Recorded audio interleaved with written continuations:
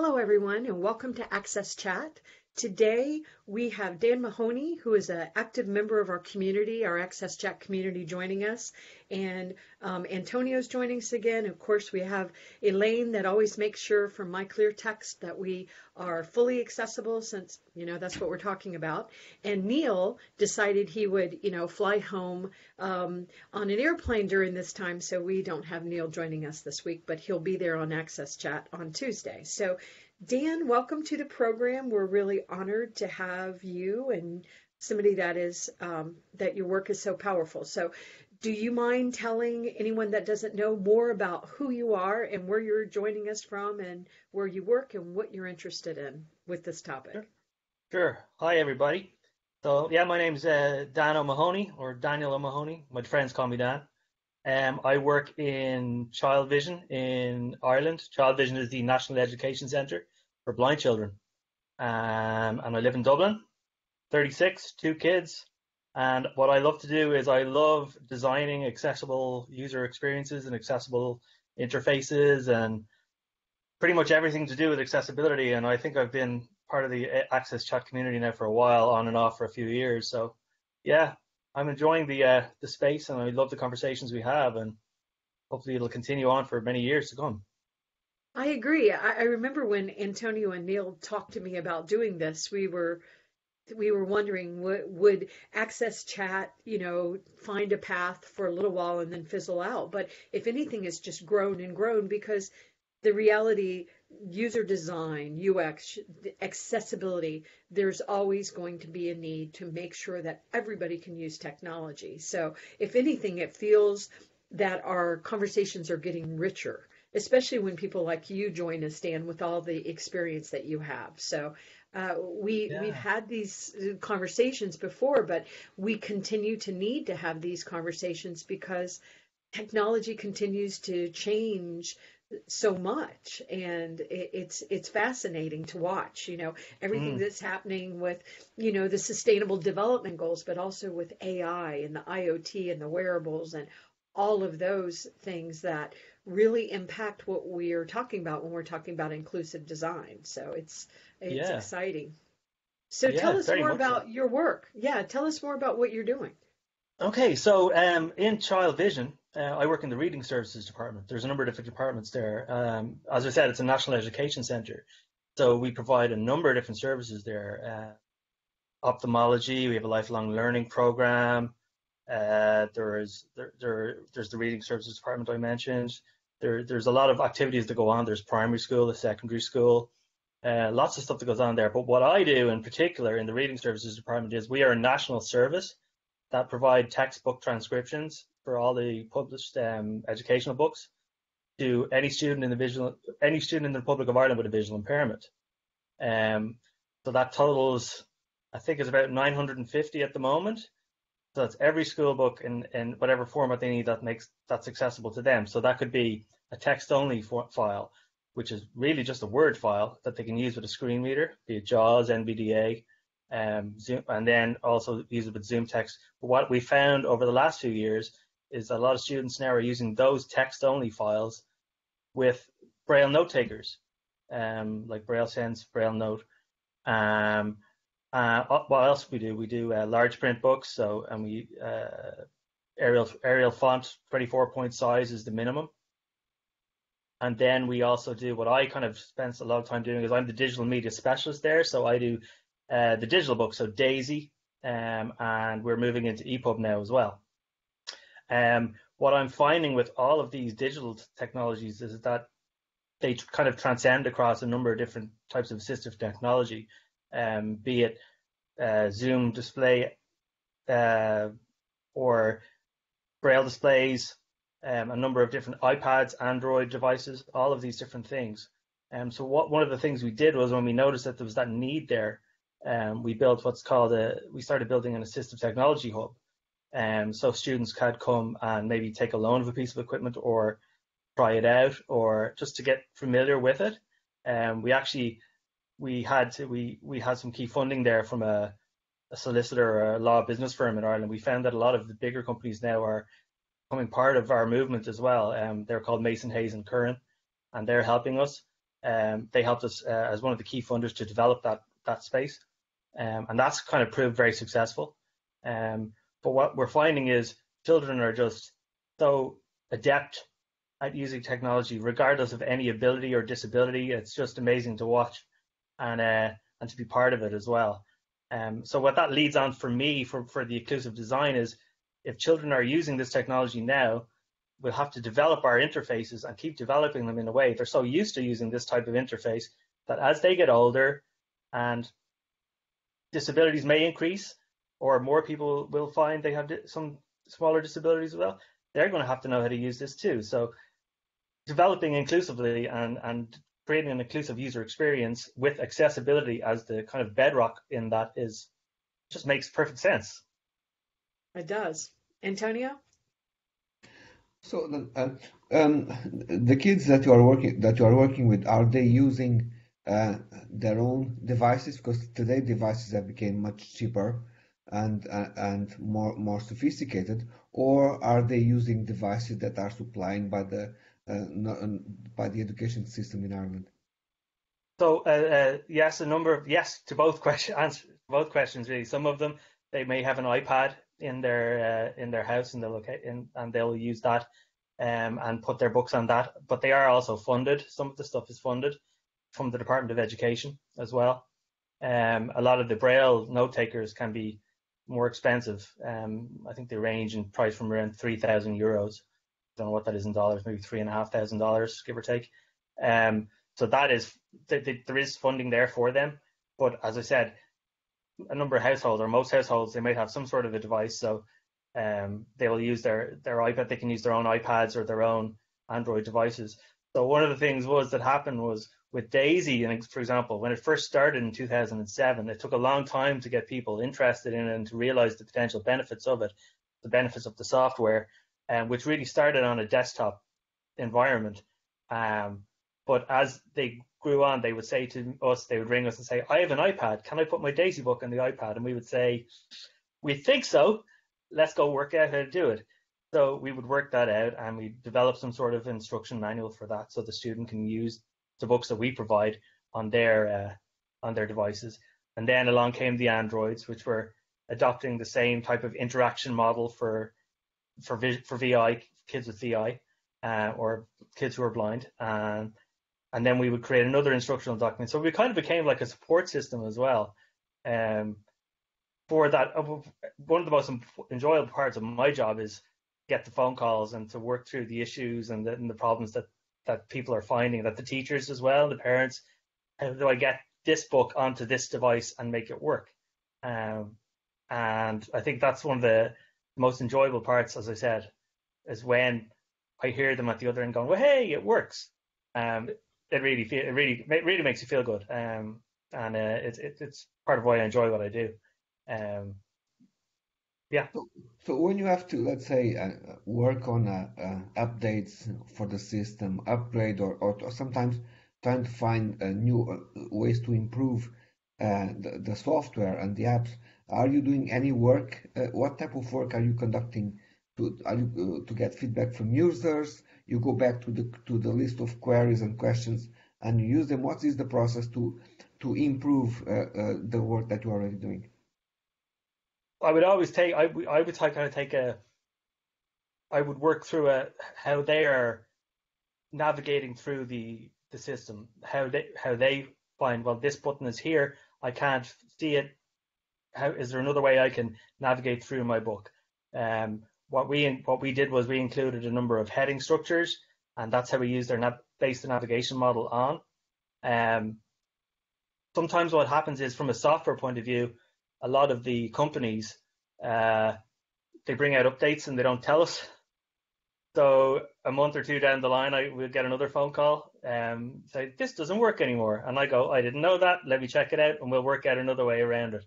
I find that some of the softwares that we work with are at varying stages of less broken, but there's always a new way of doing something.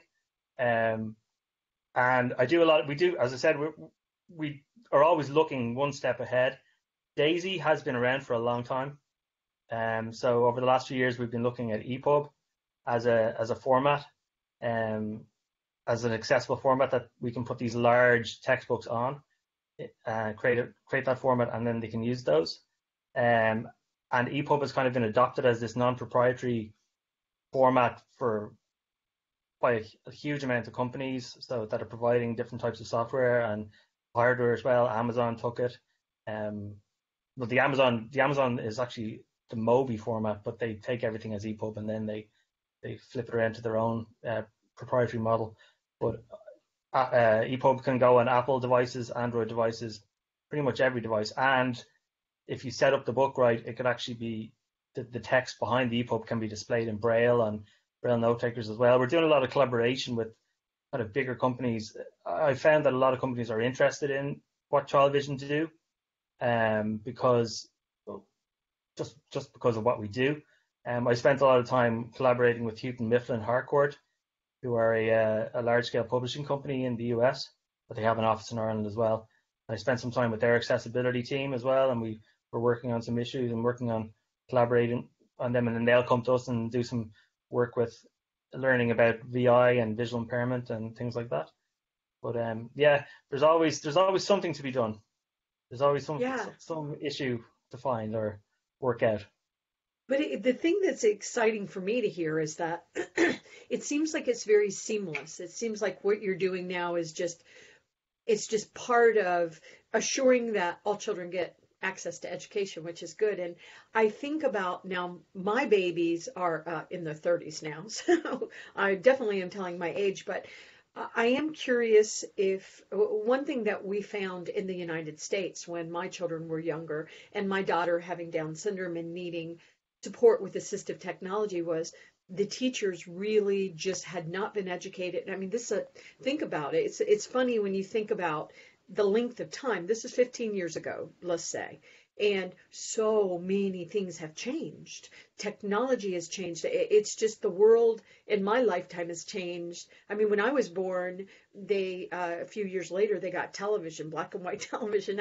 It's just so much has changed in our lifetimes, no matter what age you are. So I'm curious. One thing that we found were some of the biggest problems when my children were in school were that the teachers, they did not know how to accommodate these students. They didn't understand the assistive technology. There was just so much they didn't know. And I'm not sure how much that has improved in the United States. I know the teachers are underpaid and overwhelmed, and there's a lot of issues going on about education, but I'm just curious because there's so many interesting things that happen in Ireland. I'm always fascinated with the innovation I see coming from Ireland. And it might be partially some of that innovation. The reason why I know about it is because Antonio is just so involved in so many of these issues, and so I track what he's doing. But there does seem to be a lot of innovation happening in Ireland. So I would be curious if you found that the teachers are understanding these issues a little better and why it's so important. And I would also be curious, Dan, because as you said, Daisy's been around a long time, and they've done powerful things, and we have the EPUB, and there's a lot of efforts being made all over the world. Are you finding people are continuing to talk together, share notes, understand from each other, learn from each other? What are we doing to build the awareness so that and I'll tell you another problem that I saw when I was dealing with this myself was that the assistive technology did not stay with the child. So they might get their assistive technology needs solved in elementary, but then when they went to middle school, that was a different school. And then when they went to high school, so then we were like, wow, that's probably really bad, because then they would get nothing on summer breaks or vacations. I'm just curious if some of these issues have started being solved. Yeah, I mean, as I don't work teaching the kids necessarily, but we do talk a lot with the teachers, and Ireland is, as you said, it's a very creative country, and innovation is huge there. Education-wise, sometimes I feel that possibly the kids they're not accommodated as well as they could be. Yes, as you say, the technology becomes part of the school, or unless the student can afford to buy it themselves, or get funding that's just for them, for that school. And yes, as they move between primary or elementary and middle school, high school, that there's a commitment, but it's all about the support structures that they have in place within the school. I mean, the Reading Services Department in Child Vision, we provide up from age 4 up to age 18, and that's what we do. But then when they move to college, or I'm sure that's becomes part of the university itself has their own disability, for want of a better word, resource Services. area to Right. services, right. to help that student, or to provide for the student and provide as much as they can for the student. In terms of, you alluded to the speed about things are changing. It's mind blowing. I think my daughter is one of my daughter's first. She's 7 now. Her first word was YouTube. It's or YouTube, I think she called it. But and even my niece who's 2 now, she's already learning the interaction behind the mobile technology, which is just amazing. It's amazing to observe and to watch that it's just part of life now, and which is great in one good way and a little bit scary in another way.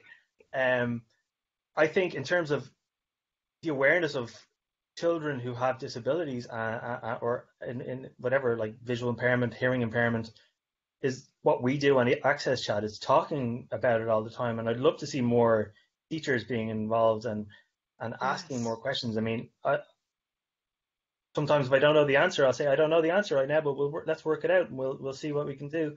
I found that a number of bigger companies now are beginning to kind of adopt that more inclusive mindset, in terms of how do we create things that makes this accessible. Although sometimes I'll find that companies don't, and sometimes I'll go through a form or something online and I'll say, I'm just going to check this with VoiceOver on my smartphone, or with TalkBack on my smartphone, just to see. And it's terrible. And it's such a simple thing to do. I mean, I remember last week Neil was mentioning how he sees a day, or he envisages or hopes for a day, that it's actually accessibility becomes infused as part of. And I saw this other great article recently about how, if you think of it's a series of layers. Designing anything, specifically in the digital realm, designing anything is a series of layers. And I think at the very lowest layer, the very foundational layer, is accessibility. And then when you move out from that, then you've got inclusive design. Then you've got your usability, and that's surrounded by your UX, or your user experience. But by addressing the accessibility first, you're just creating a better product for everybody. Right.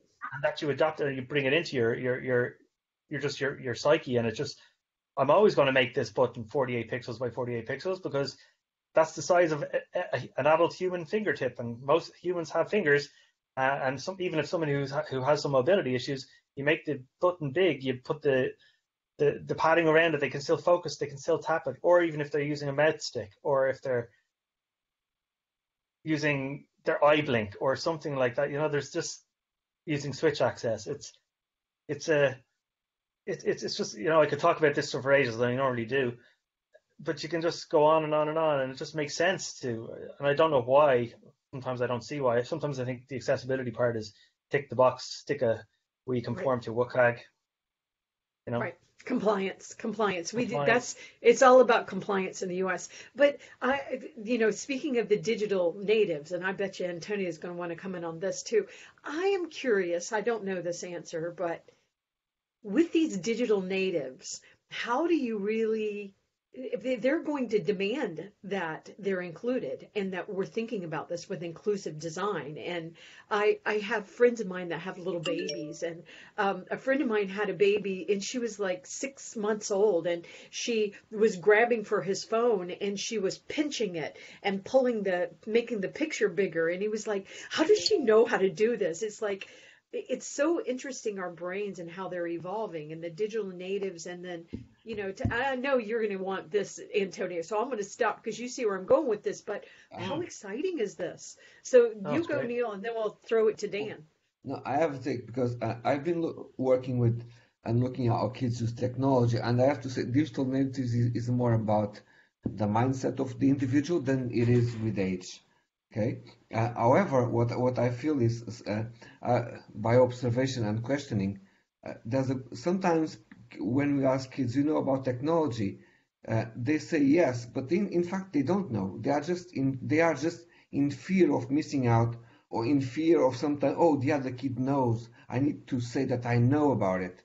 So, and this happens a lot. Kids sometimes, when we tell them about, oh, can you use an iPad, can you use that, they have an affirmative answer, just because they sometimes is what expected from them. When sometimes they are still, they didn't have the opportunity of learning, or their learning path is still at a level that they still need to ask a lot of questions to be. So I think it's more a question of mindset and Okay. openness, and sometimes is a question of what we call social inclusion, is having the opportunity of having access to a device, because not all kids have access to them for many different reasons. Why we mentioned at the beginning of the show that some kids in Ireland are funded to be able to use these devices and get them, while the others have them at home. So I think it's a very complex issue that we all need to keep a mind very open in order to be able to help everyone. Yeah, Yeah. good point. Yeah. Go I ahead, like the Dan. mindset comment. It's something I hadn't thought of, that it is, that if you're afforded the opportunity to try out or to experiment or to spend time using something, that's, it's a skill in and of itself, isn't it, really? I mean, I how we were taught to touch type, um, you're taught to do something and then you remember it forever, and it's that same type of interaction. The pinch zoom, yeah, there's some fantastic innovative products coming on the market that are just going to change everything all over again. But Now, if you I don't remember, know. I think at the beginning when the iPad was released, there's a good number of elderly persons who started to read again, no? Hmm. Because they were able to use the iPad in a way, and it improved the way how they were using it, and they also adopted that technology when they were able to see how useful it could be. And we're talking about people who never used a computer before. Yeah, I spoke to a good colleague, a good friend of mine who's blind, and he loves the iOS or the system, but he obviously he doesn't need to see it, but he loves the iOS system and he loves the mobility, so he uses an iPad Mini. Fits in his pocket. He can walk around with it, take it out, use the swipe interactions, whenever he wants. Um, which funnily goes back to, and it's again, it's just something I was thinking about. When people speak about designing accessible websites, web apps, and the phrase is keyboard accessibility. And I was thinking about this last night, and I was saying, but 90% of any visitor to a website uses a mobile. So really, what you're thinking is you're saying keyboard accessibility. That goes hand in hand with swipe accessibility. If you build something inclusively and it's keyboard accessible, it's also swipe accessible for people who use, again, the people who would use switch access, the people who would use um, keyboard or voiceover, talkback in the mobile context. Yeah, it's No, yeah, the desktop or laptop is more a device that you use at work, or to do yeah, that or every task. But on the weekends, at the end of the day, you end up using your phone when you are at home in bed over Wi-Fi, or when you are in a coffee shop. Is actually the time of the day that you are actually paying more attention to something is actually when you have the small device in your hand. yeah, Good point. Good yeah. point. I didn't think about that. Yeah. And it's interesting, all of these things. And once again, I totally agree with what Antonio's saying, but a 6 month old that doesn't even speak yet, understanding that to make the picture bigger, she can pinch it. Now, maybe what that is inclusive design. That's a Mm. logical thing that a human being would try to do if they had not already been conditioned, like someone like me, to do things another way. I remember when I first got an iPad, and this was years ago, but I was so confused. And I would take it to my daughter, Sarah, that has Down syndrome, and she would be like, "What's wrong with you, Come on. mom?" And she would be like, boom. And Yeah. I thought, okay, try to forget how you've learned it and think of the easiest way to do something. If I wanted to do something, could I just touch the screen and then it would say, what are you trying to do here? And it was, I remember it really confused my brain. And you were Yeah. talking about, Antonio was talking about older people starting to use devices and stuff and realizing they can read. Well, I can see, but my eyesight has declined, and and my eyes hurt a lot. I have dry eye syndrome, and so it hurts me to read a lot. And I read all day long on the computer because that's my job. But at night, as Antonio is saying, that's when I'm getting my device out and I'm using the Audible. You know, Hmm. I have way too many books on my Audible account. They must so appreciate me, but I love to read, but it's harder for me physically to read now just because my body. But I No, still want to read. I still want to read and consume. And I actually find also that the way my brain works, I digest the book better when somebody's reading it to me. It's the way my brain works. Deborah, but audiobooks is something that I use a lot when I'm traveling, when I'm walking. No, they can be useful for in many different situations. I know Right. I spend a lot of time here in Portugal, and then I go to Ireland. It's not really handy to bring books in your bags. Right. You want to have Right. access to them in different places. So it's one of those cases where technology that can be used by no, it's when you design things on accessibility, they end up being able to use by almost everyone in a natural way. Yeah. And for so many different reasons too. Go ahead, Dan. Yeah, no, what I was thinking there was, as we talk about, when we're always listening to audiobooks and stuff like that, in the textbook arena, it's a kind of a whole different kettle of fish because you've got so many different types of assets within the book. So you would have mathematical constructs, you may have images, you may have, and then you have your normal text as well.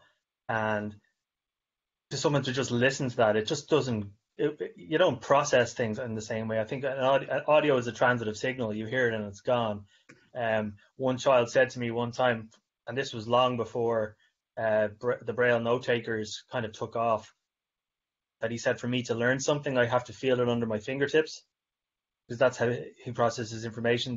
The sense of touch that he had developed, that's how he learned. He was able to track back, track forward on things. So it's that tactile uh, medium of learning is still so important. I mean, we still do the Braille books, the actual print Braille book or the embossed Braille book, but more and more over the last few years, children have started ordering just text only files that they can then translate into Braille on a single line Braille display and just feel and learn that way as well.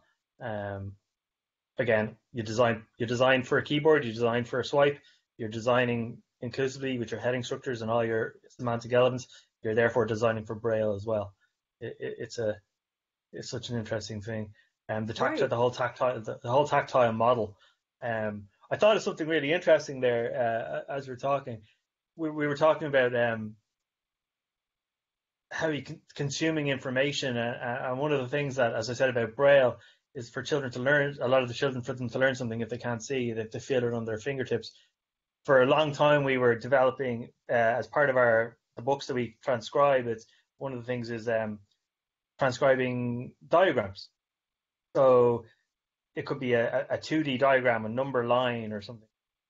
But what other things we were transcribing were 3D models, so 3D transcriptions. So think of a cube. It's a 3D cube to us. So we draw a 3D cube on a page. To us, visually, it looks like a 3D cube, but to someone who's just feeling it, it's just totally lines going all over the place. So one of my colleagues, what she developed was with the 3D printing, was started developing actual cubes and circles and spheres and with braille on them, which became we developed it as part of a maths kit, and which we're giving to students now as well, so that it also came was there was a primary school book and it was to do with telling the time, and there was about 200 instances of clocks with different times on it.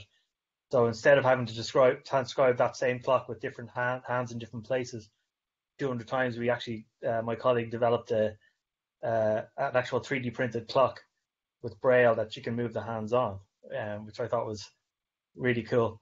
And then there's tons of other different things. Braille cells at different sizes, so a student who are young and they can learn what Braille feels like and move it down and smaller and smaller. Because what was happening was a lot of children, when they were learning Braille, for example, they would start off, the first way they would learn the whole concept of a Braille square, it's the 6 dots in a rectangular formation. They were using a egg box, so the 6 eggs in an egg box and how they all relate, and then they were going from that straight down to the Braille cell, which you can fit under your fingertip. So what we started developing was different sized Braille cells that were interchangeable. The dots are interchangeable, 3D printed, of course. And then as you move down and down and down, get smaller and smaller. So you begin to build up your touch skills. So as we say, it's Wow. innovation in Ireland is fantastic. Yes, So it's so exciting. Go ahead. No, you mentioned, I think, imagine the possibilities now. At the moment, for what I assume you are receiving the books when they are already written, completed, and then you do your work. Now imagine that you could be involved in the process of, when they are working on the programs, when they're now putting together now what is going to be on chapter 6, 7, and then you could plan inclusion in terms of what you do, even including the models and the 3D printings from an early stage. Everything could be part of the whole program, not just, okay, now I need to move this piece of After content the to fact. text. Right. Yeah, I think it could After be, the fact. yeah. Yeah. The phrase that's used is text remediation, but you're remediating something that was already designed. It'd be good if you just mediate in the middle or as part of the process. Right. Yeah, so I mean, with the 3D printing, it's great, and there's other, there's some fantastic stuff going on there. So yeah. Yeah, it is so, so exciting. Well, I think that we could talk about this all day long because this is so interesting. And Dan, we are just so grateful to have you on the program and have you really a big part of the AXSchat community because you're the reason why we created this community. So it's very exciting to have these really rich conversations. And I want to make sure that we do a shout out to Barclays for supporting AXSchat for a long time. We love them and we love how accessible they are. And also another shout out to My Clear Text for making sure we are walking the walk, talking the talk, and we're accessible. I see often with videos and different tweet chats that have videos, and people are forgetting to make them accessible, even when they're talking about accessibility and disability inclusion. So we are very proud to always be accessible and to make sure that everybody's included. So Dan, thank you for being on the program. Antonio, Elaine, Neil, we Thanks, appreciate guys. everybody. Yeah, And brilliant. we look forward to taking this to Tuesday. And for any Americans watching this, remember AXSchat is at 4 o'clock next Tuesday because we're moving our clocks ahead early again. So we're going to be at 4 o'clock for AXSchat next Tuesday, and we'll make sure we say that on Twitter too. So thank you, Dan. Thanks, Antonio, Elaine. Bye. Bye, everyone. Thank you. Thanks, Antonio. Bye bye. Thanks, Elaine.